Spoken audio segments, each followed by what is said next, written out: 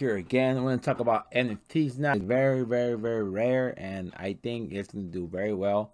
It's just in I think I'm up, in my opinion, pre-launch mode. So it's like even on their website, it says coming soon right here.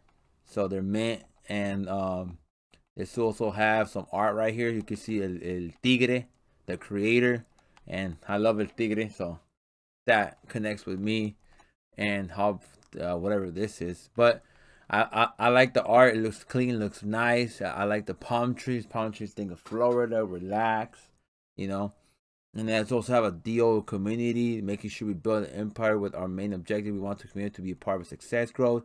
To achieve a DO, product exclusive will allow members to guide his own decision process as a donation bank. And this is a roadmap. And this is the Twitter at Palm Springs NFT. I think it's great.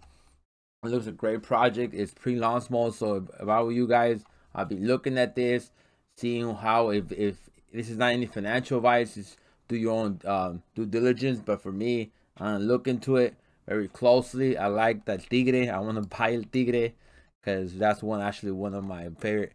Actually, in my company, that's one of the names that we sell that under as Tigre the creator. So it means tiger, right? So in English.